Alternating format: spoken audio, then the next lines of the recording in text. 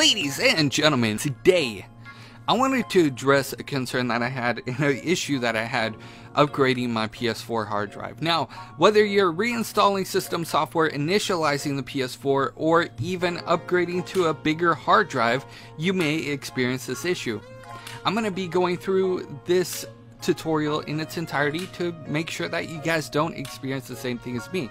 So, if you guys go in, try to do it, and you get this error code CE-30774-1 or any other error code at that matter, first thing you're going to want to do is make sure that your USB hard drive that you're using to use the system software update is formatted to file system EFAT. That's very important, so make sure it's formatted. Next, we're on the PlayStation website. I will link you to this in the video description. Info place देखने वाले तमाम दोस्तों को खुशामदीद। अगर आप हमारे channel पर नए हैं तो अभी सब्सक्राइब करें और बेल आइकॉन दबाना ना भूलें ताकि आपको आने वाली हर वीडियो से मुताल्लिक मालूमात मिलती रहें। The first link that you see, you don't want to download it. Instead, you're going to want to make sure that you download the link that is under Perform a new installation of system software, which you guys are seeing right here.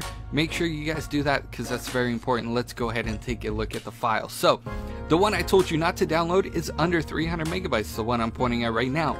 Do not download that one. This is the one you want to download. I downloaded it twice by accident, but I wanted to show you guys for video purposes.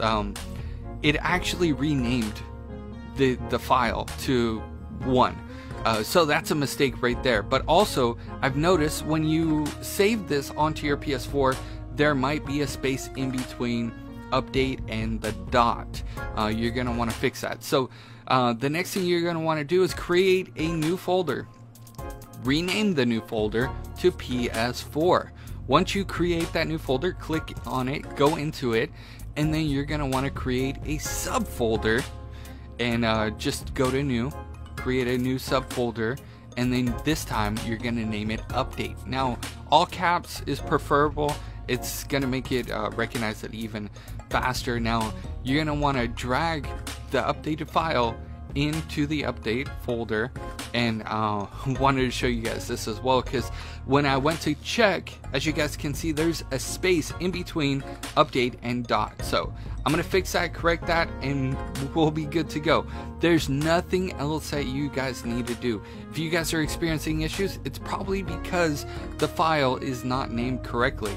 Now all you're gonna want to do is once you have put that on your USB drive, pop it into your PS4.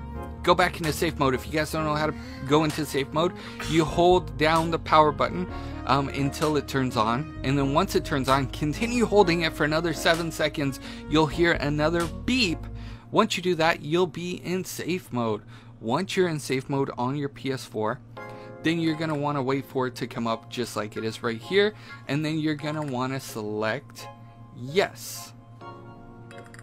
That you selected yes on that on the safe mode, then your initializing will begin. Now this process doesn't take too long. It actually goes pretty quickly. You'll be done with this process in about 5 to 10 minutes, just depending, and that's it. The main issues are, of course, number one, if your USB drive is not being recognized, you want to make sure you format it to EFAT or FAT for the file system. Second thing you want to do is make sure that you have the right file downloaded from the PlayStation website, which is over 800 megabytes and is close to 900 megabytes. Once you download that file, you're gonna want to make sure, I just want to clarify everything, you're gonna want to make sure that there's no spaces in between, there's no added numbers or anything else. It's gonna read straight through just like you saw it on the screen. You're gonna want to create a new folder with PS4. You're gonna want to create a subfolder with update, and then you're gonna want to put that update file in the update folder, and then drag the PS4 folder over into your already formatted USB. Once you have that USB, then you're gonna want to pop that baby right into your PS4, go into safe mode, and it will work. If you guys have any problems or run into any issues, definitely hit me up in the comment section below. You guys can also reach me on Facebook and Twitter. I'm a little bit more accessible on Twitter because I pretty much live on Twitter all day long. So if you guys have a question or anything, DM me. If you guys don't have Twitter, that's okay. Hit me up on Facebook through Messenger, or you guys can even hit me up in the comment section below. I'll be reading through the comments and I'll be addressing your guys' concerns as needed. Now, you will need to download the system software if you're upgrading your PlayStation 4. That's just mandatory, okay? So even though you back up your PS4 and all that's good, you're still gonna need to download this file to proceed. So I just wanted to make that perfectly clear as well. As always, you guys are freaking awesome.